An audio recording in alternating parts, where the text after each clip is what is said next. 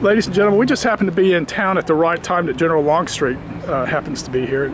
Oh yeah, well it is the Battle of Gettysburg. Hello, General. How you doing, sir? So what are you going to explain to us the details about today? Well, I guess the thing to talk about is what happened right here just yesterday. General Lee arrived here just a little bit before I did yesterday. And when I caught up with him over here, we found that the Federals had stacked up here on these heights, and we could see that they were digging in. And General Lee's first idea was to hit that hill up there. And I told him, I said, General, that's going to be just like Fredericksburg all over again, except in reverse. They're digging in on those heights up there. If we could move around by our right and get in between them and Washington City, we know that there was a telegram sent from Halleck in Washington to Meade, telling Meade not to allow the Confederate forces to get between him and Washington City. So if we get around by our right and get in between, he'll be under orders from Washington to come off of those heights up there and come at us. And if he comes at us in earnest and we get around down here somewhere to the south or the southeast of him, get in between him and Washington City, he's going to be under orders to come at us, and we can dig in on ground of our own choosing. Now, did Lee have that information already? Were you telling him something he already knew, maybe yes, considered but dismissed? Yeah, he knew about the telegram. Yes, sir. Yeah, he was the first one to know about the interceptor of the telegram. So we know what they're going to do.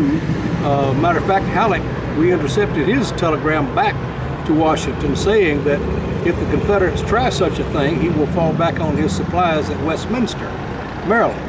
Okay. So we know pretty much what they're going to do if they spot us, but I think we can get around in between him and Washington without being seen. Not necessarily the whole army, but at least take my corps and maybe part of another corps, maybe Ewell's corps, or certainly part of A.P. Hill's, get around in between them, force them to come at us, and we can dig in.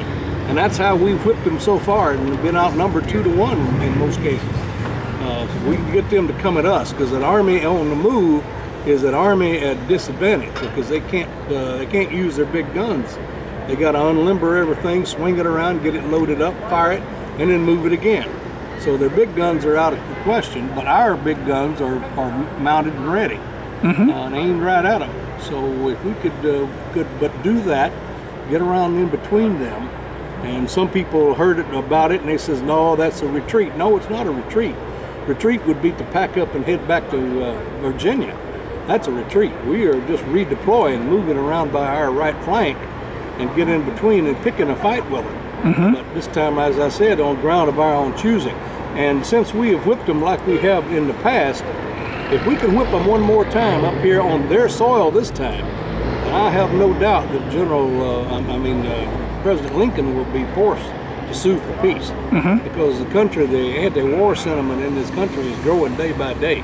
The people are realizing that we're not up here trying to take Washington or anything like that. We're just up here trying to wear out their army so they'll leave us alone and we can all go home. Well, I understood that the attack was originally to be towards Harrisburg, because Harrisburg would be a capital, and to attack a capital would have a political signal. Yep. Yeah. So it wasn't just a matter of being up here, was it? They did have a strategic objective of taking a capital. Well, once we got within means of that capital, yes, Lee told Ewell to take the place if it comes within your means. Okay. But mostly it was a demonstration. We had just found out that the Federal Army had struck their camps down in near Fredericksburg and were on their way up here. And were probably just over the line down in Maryland somewhere, probably around Frederick. And if we could take a place like Harrisburg, that would force them to come up here and come at us. And if we took Harrisburg, they might not even give us a fight. Yeah. They might just let it, Lincoln might just say, let it go. But you're saying if you could, so you're saying that it was okay if you didn't. So in other words, you did want to come up here to force the Federal Army up, which would have been significant. But by the way, if you can take a capital city too, that would be. Oh yes. Okay. Oh, yes, that would be a prize. Yeah. It's what the Army would call a strategic offense. That is, you will go on the offense and strategically move into the enemy's territory. But once you get there, a tactical defense is what you need. Because, okay. They outnumber us. They can resupply where we can't. We can't get in. What we have with us is what we got to fight with. So if y'all had have taken Harrisburg, then what? Well, hopefully just the fact that we took Harrisburg would be enough. Okay. I don't really know that there would be any reason to hold Harrisburg once we got it. Okay. The fact that we took it and pick a fight with them, yeah, and get the fight here on northern soil this time. The main reason that we're up here to begin with is to get the Army or the war out of Virginia. Oh, okay. Virginia has been torn up for over 2 years now. So if we can come up here and live off of their land for a short time, which it'll just be a short time, then we can pick a fight with them. If we win the fight up here, then we hope that this thing will come to a conclusion. And that's exactly what General Lee is looking for, just to wear down their army to where they don't want to make war on us anymore. That let them know, let the United States know that it's not worth all this waste and death and destruction just to force somebody to come back into the fold under gunpoint. You might force somebody under gunpoint to come back in, but if they don't want in, it's never going to work. So that's what we're looking at, and it's always been President Davis's idea not to take Washington, or certainly to take Harrisburg, or to take anything away and keep it as our own. No, take it to pick a fight and get in the best position. Whip these people one more good time up here on federal soil, and I believe the war will end. So that became the primary, I guess, objective once Harrisburg became something unachievable, was just to defeat the Army here. Right. And that was Lee's objective. Right. Well, what Lee told Ewell was, don't go and take Harrisburg. He says, go demonstrate against Harrisburg and take the place if it comes within your means. Okay, tracking. So once you demonstrate and start firing your cannons across the Susquehanna, if all of a sudden whatever the little defenses they have take off and run for the hills, we have the town. And we can let it be known that we now own Harrisburg, Pennsylvania, the capital. And we'll see what develops from that. What was Lee's objective once? Let's say if in his mindset that he thought, okay, we'll attack here and we'll defeat them, did he plan to pursue up to Harrisburg at that point, or was he going to then make a tactical retreat back into Virginia? Well, if he had been victorious here in Gettysburg?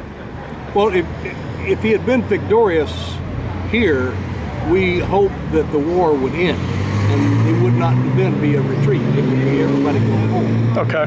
So that the war would be over. We could go back to living our way, and they can live their way. Okay. The way we see it down south. I know Lincoln made the statement one time that a house divided against itself cannot stand. But we don't look at it like a house divided against itself down south. What we see is two houses next door to one another trying to learn to get along. Because we have seceded from this government. We have formed our own nation.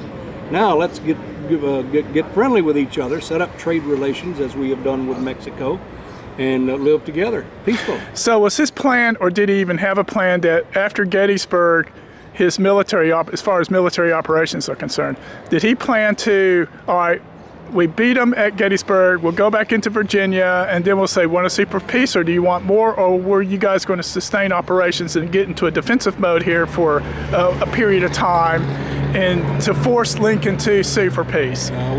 We know we can't stay here. Yeah, okay. But what we've got to do, what we're going to do, and get back out. Okay, so it would have been a big raid. Yeah, because the Federals over here can resupply from just about anywhere. That's right. They want. Yeah. But we can't bring anything else up from Virginia. So that was his follow-on plan. Okay. Right, yeah. Come up here, pick the best fight, whip them again, which we whipped them the last 4 times. And if we whip them one more time up here on their soil this time, we have no doubt that Lincoln will sue for peace, and this thing will be over with. Well, thank you. Well, that was a very good explanation. Thank you, sir. Your surgeon over there gave an incredible explanation of surgery. It's a bit gory, but it was very, very good. All right. Hey, listen, thank you very much for your time. Thank you, sir. Thank you. That was very good. Thank you.